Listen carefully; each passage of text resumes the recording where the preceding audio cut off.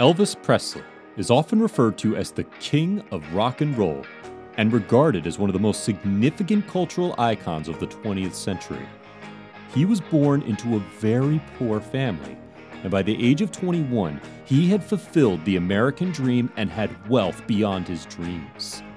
Once Elvis said, "I suppose the most important thing in a person's life is happiness. But does popularity mean happiness?"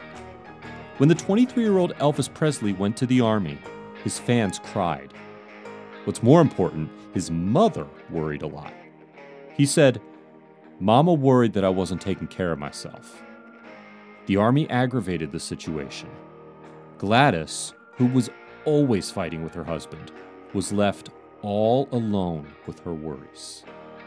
Elvis served his country as a regular soldier instead of in the special services, where he would have been able to give some musical performances and stay in touch with the public. In order to maintain his career, Elvis recorded some songs in advance. Record-breaking vinyl discs were still released during the 2 years he spent in the army. After 4 months of service, the terrible news came from Memphis. The life of the pop icon was changed. Elvis's mother Gladys was in critical condition. Completely broken by loneliness and constant quarrels with her husband, her body could not cope. Gladys went to the hospital and never came back. Hardly asking for permission, Elvis went to his dying mother. 2 days later, she passed away. It was announced that the immediate cause of her death was cardiac arrest. In fact, she was killed by cirrhosis. It wrecked Elvis. During the funeral, he fainted several times. Almost immediately after returning to the army, he was transferred to East Germany. He received some privileges. Elvis, his father, and others closest to him moved into the elegant hotel Grunewald. Articles about wild parties which Elvis had held in his hotel room were in all the newspapers. But was everything as fun as it was written in the headlines? He would often write in letters about how homesick he was, how desperately he missed his mother, and of how his fears about his career still clouded his mind. Introduced to amphetamines, Elvis became practically evangelical about their benefits. Years later, he confessed, "Truth is like the sun. You can shut it out for a time, but it ain't going away." Meanwhile, at home, new records continued to be released. Every day, the popularity of Elvis increased.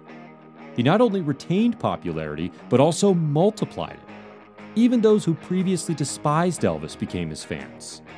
And at this controversial moment in his life, he met his future wife, Priscilla. When they met, Priscilla was only 14. She was 10 years younger than Elvis. In her interview with Good Morning Britain, Priscilla said the music star was in the midst of a particularly vulnerable moment in his life. Witnesses recalled that the pair were practically inseparable from the first day they met. Elvis had probably survived the death of his mother thanks to Priscilla. Who knows? Anyway, stunning fame waited for him at home, but his popularity didn't bring him happiness. Especially moving into Graceland, he already had his inner circle, and of course they embraced me, but I never realized that that was it. I mean, he didn't really go out. He didn't go out. Priscilla realized how much of her formidable years as a teenager she missed out on, and decided to divorce Elvis to find out what the world was like. He was left alone in his big house. He realized that he had lost everything that really mattered. Suffering high blood pressure, liver damage, glaucoma, and an enlarged colon, Presley died of a heart attack in his bathroom, his body pumped full of prescription pills. Love me tender, love me true. Thank you. Never let me go. Thanks for watching. Click on the OSSA icon to subscribe to our YouTube channel.